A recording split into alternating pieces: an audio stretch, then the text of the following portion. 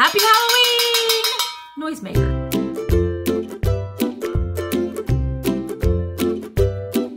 Hi everybody, it's Misty and welcome back to my channel. If you're new here, my name is Misty, and I just said that, but for some reason my intros are always the same and it's just a habit. But my name is Misty and I'm a reseller on eBay, Poshmark, and Mercari. And today I am going to show you a haul that my dad has picked up at a flea market. I try to get him to be in these videos sometimes and he's just sometimes camera shy. So he just wanted me to show you guys these things, and I'm working on getting him being in more videos, so we'll see. Now, those of you that have been subscribed to my channel, you know that I have also owned a brick and mortar antique store called Wildflower Antiques.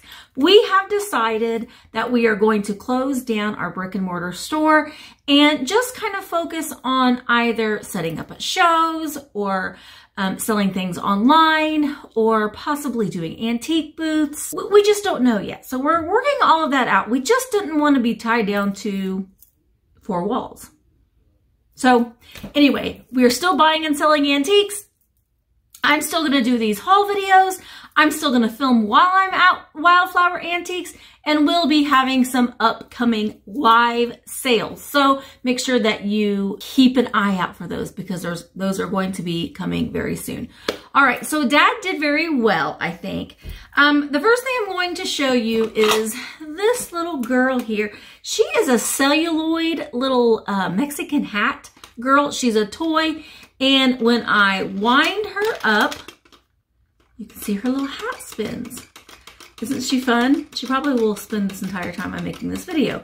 She doesn't have any maker's mark on her, but the comps that I have looked up, she sells in unworking condition. I had seen her for about $25. So I could probably get about $35 to maybe $40 for her in her pristine working condition. Her hat's still gonna spin a little bit.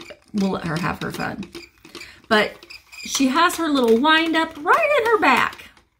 And she is really, really fun. I think she was a great find, especially in this kind of condition. You don't see these normally in really pretty much unplayed with condition. So she was a good little find. So we'll set her aside and let her do her little happy dance over there. All right, another thing that he picked up was this vintage bicycle bell.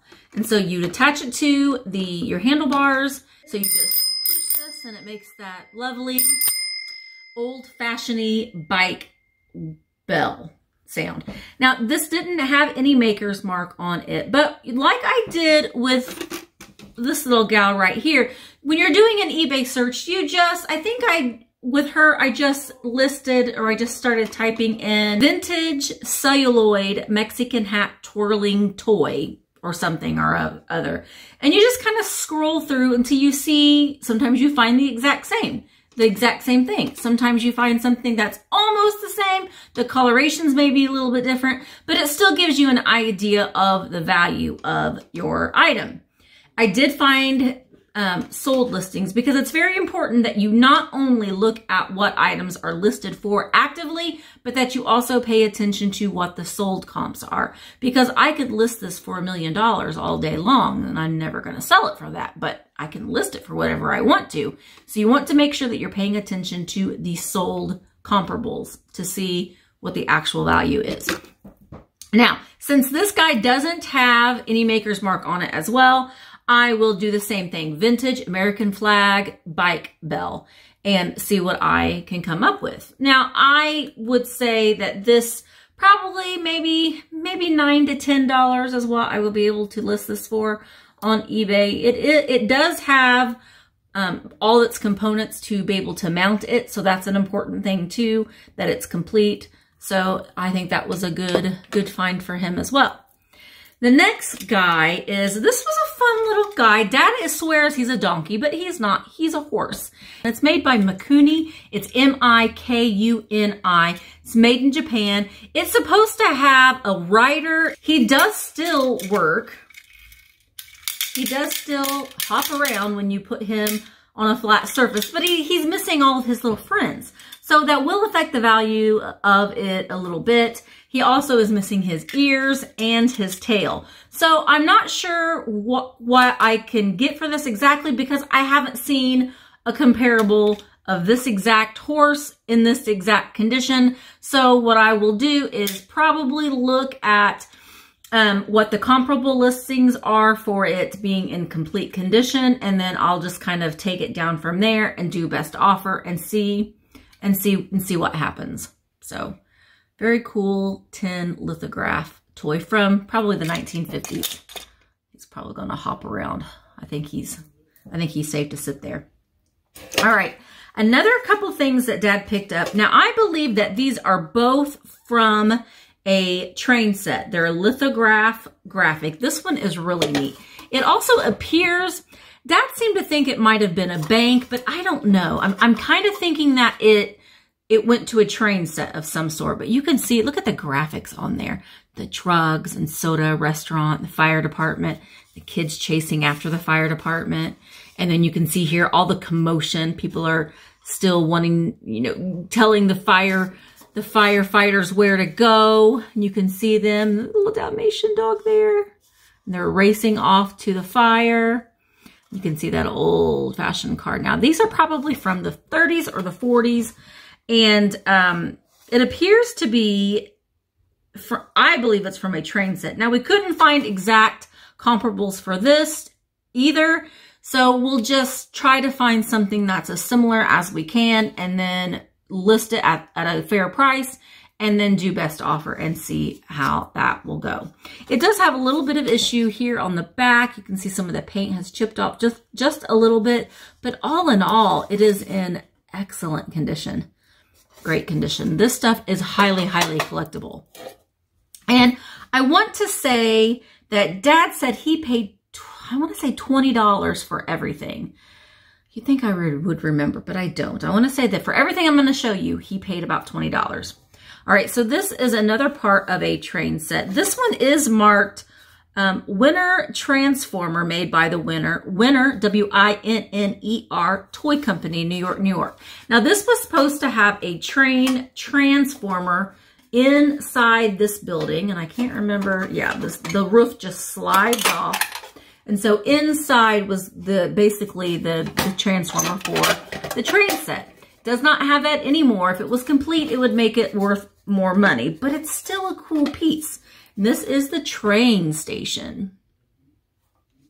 Still really good coloring and lithograph on here. Does have a little dent and a little bit of damage right there.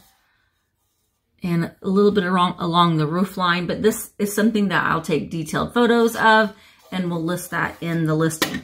And this appears like, I think just from people trying to shove the roof on and off, it has just a little bit of denting in there, but still a really cool piece. And it would look really neat just on a shelf, just like that in a display, or for an avid train collector that will be looking for those. Another lithograph piece that Dad picked up, and these are things that I really like, and I'm debated on keeping this, but I don't think that I'm going to. But I don't know. You never know with me sometimes. And it is this really cool Halloween, Happy Halloween noisemaker. And it is marked USA, and it has a TC, boop, boop, boop, right there. And right off the top of my head, cannot remember what it stands for, but it's not a Kirchhoff, and those are kind of a well-known lithograph noisemaker brand. They have a lot of clowns. That has two of the little wooden mallets here, but the subject matter is Halloween, and vintage Halloween is a great thing to find. It's a hard thing to find, but it's got this little witch, and she's coming out of the pumpkin, and the pumpkin's eyes are steaming. So she's fun. Look at her face. And she's scantily dressed, too. She's a scantily dressed witch. But it's in really good condition. This is probably from the 1940s, so it is old. And these can go for upwards $30 or more. So he did really good with this. He knows anything vintage Halloween is good. He picks it up whenever he can. All right, this next item is something that we researched a little bit, and we've came to the determination that the cab doesn't go with the trailer. But, so that's a bummer. The trailer, I mean, this cab, it has seen better days. It has been wrecked.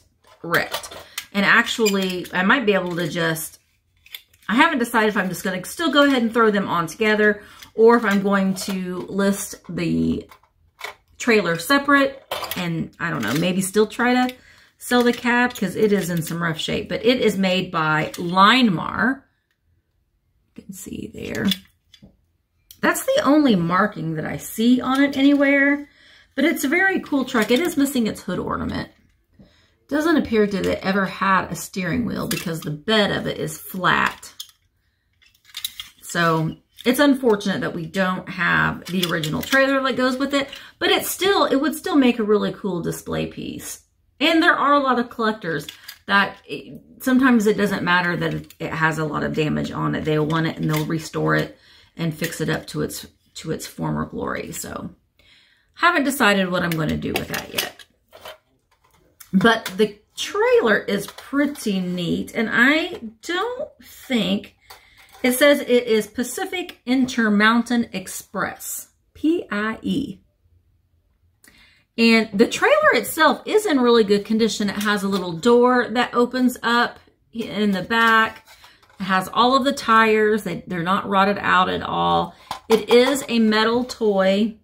The graphics on it are very good. So this is in really good condition. So this, you never know with these toys. Sometimes they can do a lot better than what you think, but they're always worth picking up if you can get them for as cheap as Dad did. So definitely. I mean, it's got some little scratches on it. I would say it's in played with condition, but it's still in good condition for its age. All right, still don't know if I'm going to list those together or separate or what I'm going to do. These next two things I'm excited about. And he got these for free, so that's really pretty exciting. The first one is this vintage Fisher-Price. I thought that I had the date on this one. I want to say that it's from the 60s. Sometimes the date is on these, but it is the Merry Mousewife. Isn't that so cute? Look, she's got her little broom. And she's got her original pull string. And she is made by Fisher-Price. She's got a little issues with her graphic, as you can see here. It's peeling up a little bit there. It is made in the USA, but the graphics on this are still in really good condition for its age. And she's got her little maid feathers. Oh, she's so sweet. Now, I have seen similar ones that are selling for about $35 to $40. So on the little Merry Mousewife, that is really good find. These are not very common, and Fisher-Price toys are they've kind of had a comeback, and I think that they're retaining their value right now. So this is something that I'm going to get listed very soon. But I don't know, let me see. Yeah, when you move her little broom goes back and forth. She's cleaning the floors. She's a good little Merry Mousewife. So a lot of times they're missing components, and she's complete. And then we also have this little Fisher-Price, probably from the same era. I want to say from the 1960s. And it's just this little parrot. Now, I have figured out what his name is, and I have forgotten what his name is, but he does have a name. He does have his original pull string. Now, when you're looking these up, a lot of times they will have a number underneath here. You can see he is number 698. And so you can type in vintage parrot Fisher-Price 698, and you will find comparables for him. His paper is in great condition. He's just got a little bit that's coming up there. The ones that I have seen, they were missing their tail feathers, or they're missing his little top feather. So he is also in complete condition with his original pull string. And I don't know if maybe he's supposed to make that. Yeah, he's supposed to make that sound. Yeah, he's supposed to be. That's him squawking. He's a squawking bird. So he is really neat. Again, he will bring probably about $38 to $40. I'm going to clean him up a little bit. I might just kind of touch up his paper there with a little bit of Elmer's glue just on the tip of my fingertips and hold it down a little bit to get that paper to not peel off anymore. So he is a really good find as well. So Dad did really good.